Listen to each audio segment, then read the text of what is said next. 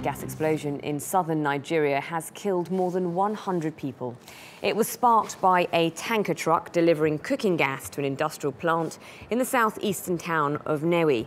Crowds of people had been queuing all day to refill their gas cylinders when the explosion happened. Well, for more on this story, we're joined now by TRT World's Fidelis Mbah. Fidelis, what do we know so far?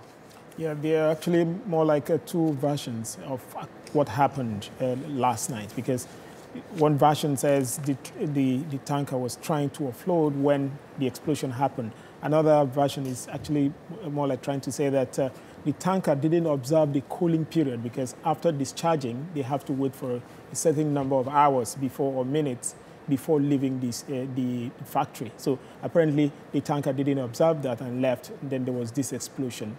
And just to let you know that cooking gas, more like many people, is always in demand, especially across southern Nigeria, because people rely on that for this.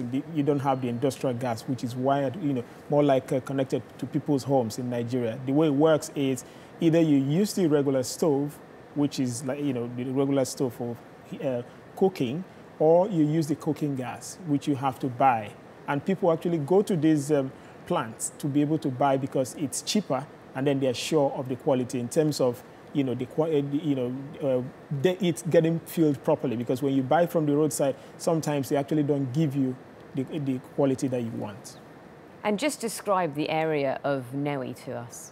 Nnewi is one of the biggest industrial cities in southeastern Nigeria. It's predominantly Christian area, and most of the people who are there are Catholics. So Christmas is a big, more like the biggest ceremony, around that axis, which is why there's so many people who have come home for Christmas, which is why there's demand for gas now, because this morning, which is Christmas morning, they were expected to start cooking at homes, because the ritual is they wake up in the morning, they go to church for Christmas service, they come back home, people cook, and most of them will cook rice. So this morning, people who have been waiting to actually celebrate Christmas, but then it's turned out to be a bleak Christmas for people of Nnewi. A tragedy in Nnewi, yes. Thank you very much, Fidelis Mbah.